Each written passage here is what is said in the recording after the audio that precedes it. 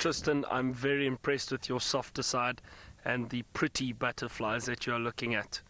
Now we found a pretty bird, a beautiful yellow-fronted canary that's holding on for dear life onto the top of the tree, just moving slowly in the wind. It's been sitting there for a while. I'm so glad it hasn't moved. Yellow-fronted canary, a beautiful little canary, and it's standing out so much at the moment because of that wonderful sunlight it's got.